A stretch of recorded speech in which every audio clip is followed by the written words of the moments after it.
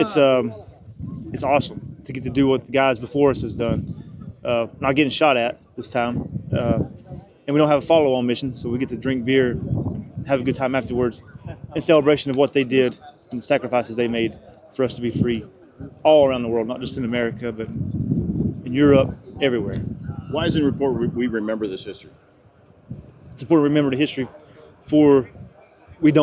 it doesn't happen again. History tends to repeat itself if you forget it. So it's important to remember them, remember what they did, so hopefully freedom stays forever. Have a good jump. Yeah.